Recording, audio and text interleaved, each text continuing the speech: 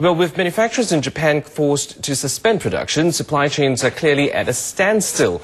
That in turn is disrupting supplies to manufacturers across the globe. And experts say this has exposed crucial weaknesses in a number of businesses ranging from the electronics to auto sectors.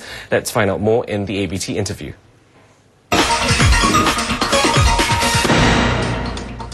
And our guest tonight is Leon Pereira, Group Managing Director of Spire Research and Consulting, and he joins us from our city studios at OCBC Centre in downtown Singapore. Leon, Japan, as we know, is a key supplier to the global auto and tech sector. For now, some manufacturers say they can cope as they still have some inventories, but how long can that last, you reckon?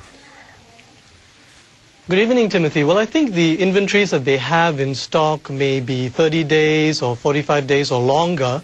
These are the typical value of inventories that are kept in stock within these supply chains. But I think the more important factor is really to look at the planning processes that these companies have put in place. The impact of this disaster may not completely disrupt and knock out supply chains for a very extended period of time. If you look at similar earthquakes and similar disasters and their effect on Japanese producers in the past.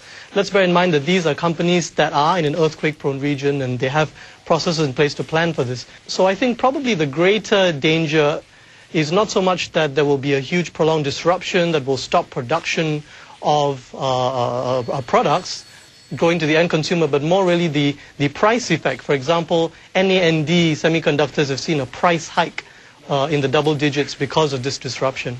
Now, still, Leon, we saw the disaster hitting transport networks and causing power outages. Do you see that as a bigger problem for companies in the coming weeks? I would actually see that as a bigger problem. I think you're quite right to point that out. Essentially, there is a shortage of electricity that will be going to the manufacturing sector. There will be the prospect of rolling blackouts affecting both consumers as well as manufacturing, because basically the Tokyo Electric Power Company is under tremendous strain because of a lot of the capacity coming offline or being troubled because of what's going on with the nuclear reactors. So I think probably just the volume of production is going to be affected because of this, one must presume, short-term electricity issue. And again, that is going to feed more into the prices of these components rather than the fact that these supply chains are going to be completely knocked out. Now, some experts warn that the just-in-time delivery systems, which are often used in the tech and car sectors, are vulnerable to unexpected supply shocks like what we're seeing right now. What lessons do you think we can draw from this series of events? Well, I don't think that manufacturers are going to react to this by necessarily increasing the amount of inventory of key parts and components or finished goods. I think the thinking behind just-in-time is certainly still valid.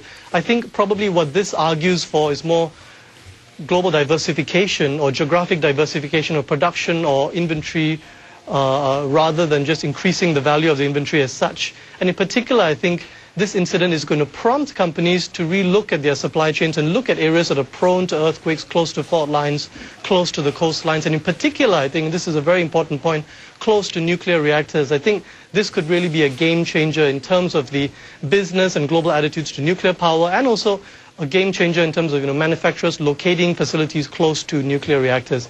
I think probably the diversification and location of the inventory is going to be the thing that manufacturers rethink more rather than just increasing inventory and rethinking just-in-time as such. Okay, thanks a lot, Leon. I've been speaking there with Leon Pereira from Spire Research and Consulting. Thank you.